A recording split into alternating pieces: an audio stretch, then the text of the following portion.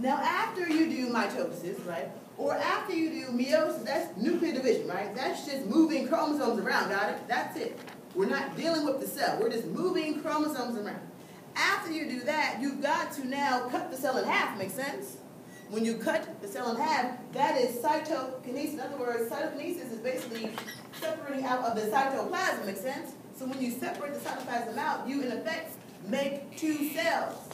So basically, at the end of mitosis, for example, at the end of mitosis, you have one big cell with two nuclei, make sense? But then you got to go through what? Cytokinesis to do what? Cut them in half, got it? Now, depending on the organism, whether it's an alga, fungus, protozoan, they've got some options in terms of how they do this process, correct? What we do? Now, cytokinesis can happen at the same time as telophase. That's the last phase in mitosis, right? That's the step where I just explained that you have one big cell, right? Two nuclei, so cytokinesis can happen right after that, correct? Or, in some algae, or some fungi, you can postpone it altogether, or it may not happen at all. So you may end up having one big cell with multiple nuclei in there, because cytokinesis never happened. Makes sense? Bless you. All right? In other words, if you postpone cytokinesis, you end up with what?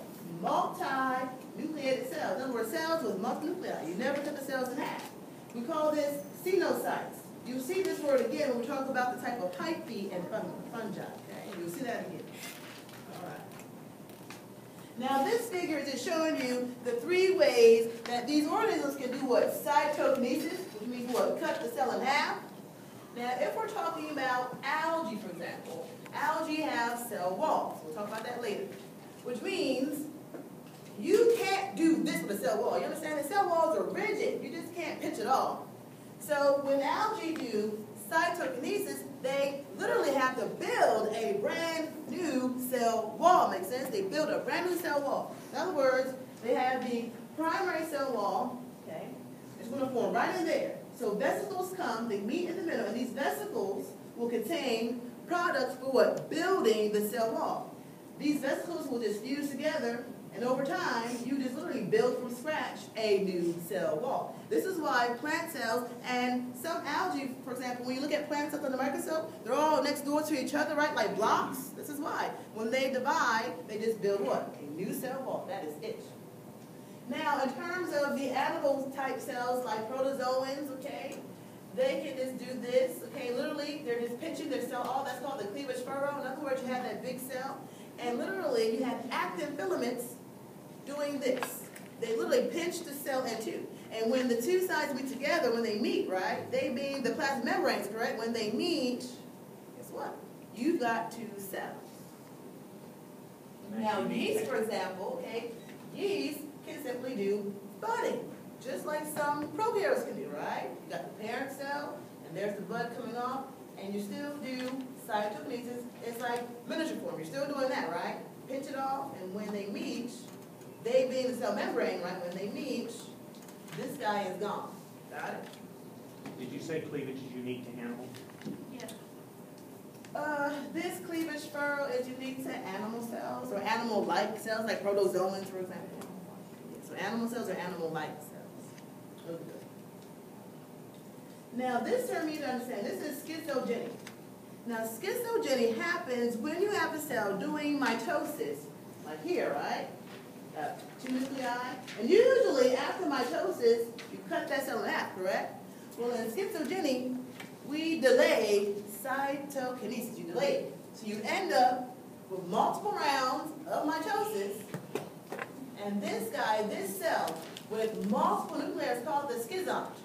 So the schizont is the result of schizogeny, meaning the cell is doing mitosis over and over again, but we are what? Delaying cytokinesis. Now at the very end, we eventually will do cytokinesis, and then all these individual little cells are called merozoites. Now why is this important? Okay. Plasmodium, okay, the protozoan that causes malaria does just that. Does that. So when Plasmodium is growing in your red blood cells or your liver cells, it's doing this, right? It's doing multiple rounds of mitosis, it's making a schizont, and eventually they come out as merozoites.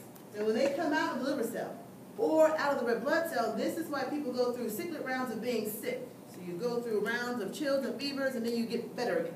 You go through more rounds of chills and fevers, you get better again. Because you're going through multiple rounds of these schizonts coming out, these merozoites coming out again. Yes, Tabby? It's delayed. In other words, the schizont is basically one big cell with multiple nuclei in there, because cytokinesis was delayed. We never cut the cell in half. Because usually, in mitosis, once you have two nuclei, usually that's when you do cytokinesis. So as soon as you get two nuclei, that's when you cut it in half. But in schizogenia, you just delay cytokinesis. You just delay it. You do it eventually, at the very end. These guys are called merozoites.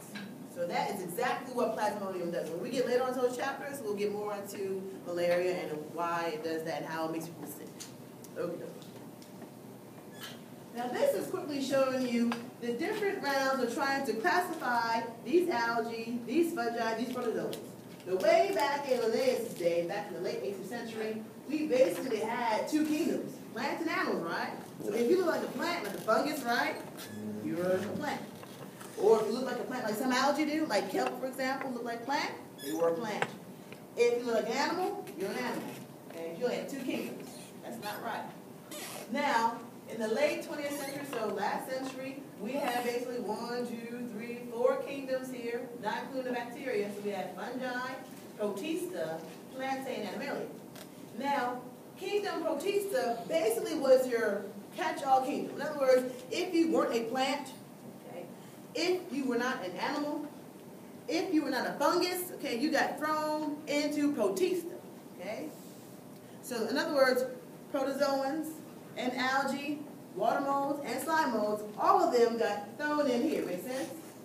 But now, okay, in this century, okay, we still got kingdom fungi, we still got plantae, we still got animalia, but we basically cut protista into separate little classifications. Now, do you have to know all these guys? No. Simply know all these guys as the kingdom, formerly known as protista, right? So the kingdom, formerly known as protista, used to have algae, okay? Used to have protozoans, and used to have slime molds and water molds. Got it? Stay with me, friends. Stay with me. Don't fade now.